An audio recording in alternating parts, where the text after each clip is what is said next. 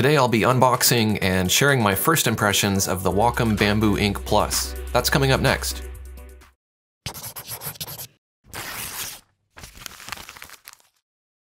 The Bamboo Ink Plus is a pen that can be used to draw and annotate on a Windows 10 computer.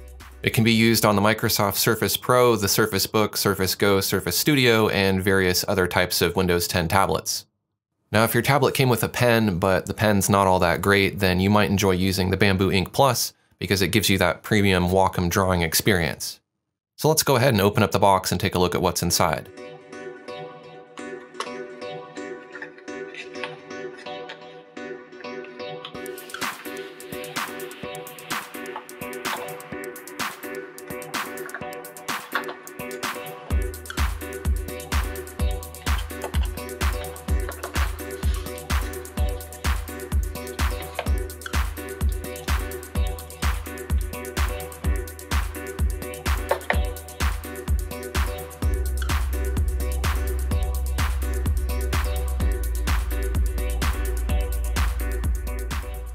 Next, I'll unwrap the pen. It's covered in this plastic film here.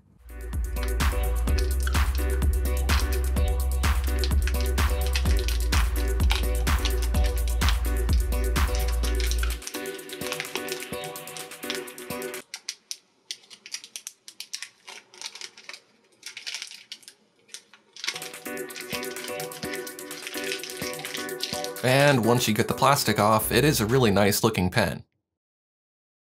The Wacom Bamboo Ink Plus comes with a few accessories. There is a USB cable, which I'll unwrap. It's USB-A on one end, that plugs into your computer, and on the other end it's USB-C, and that plugs into the Wacom Bamboo Ink pen.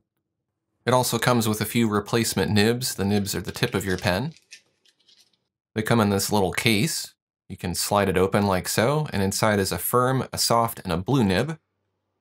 And there's a quick start guide and warranty information. Now let's take a look at the Wacom Bamboo Ink Plus in more detail. It has a nice soft rubbery grip, and this rubbery grip is more rigid than the grip on the Wacom Pro Pen 2. It has a nice weight to it and a nice feel. It is a little bit heavier on the back end because of the battery. It's thin, kind of like an ink pen or pencil, but it also has a nice triangular shape to it so it doesn't slip out of your hands. There's a button on the eraser end you can use to pair this to your computer with Bluetooth and open Windows Ink apps. You can't use it as an eraser. The Bamboo Ink Plus supports pen pressure to change your line width or opacity. You can also tilt the pen to change the angle of your marks for devices that support pen tilt. Now, in order to recharge this, it's actually fairly easy. You just open this little compartment on the side of the Wacom Bamboo Ink Plus, and that's where you would plug in your USB-C cable. Now at this point, I'm not 100% sure how long the battery will last on this, but for the previous generation, it lasted about 2 to 5 months depending on the device you're using. And as I mentioned earlier, you just plug it in via USB to charge it. There are 2 buttons on the side of the pen. You can use these to power on the pen and toggle between compatibility modes. You may also be able to use these for shortcuts depending on your device. If you want to swap out the nibs, you can use this little hole on the side of your nib case to pull the nib out.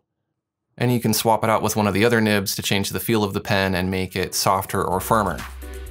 So my first impressions of the Wacom Bamboo Ink Plus are that it's a nice feeling and looking pen. I'll have to try it on a tablet, but that's for a future video. In the meantime, check out some of my other reviews of digital art tech.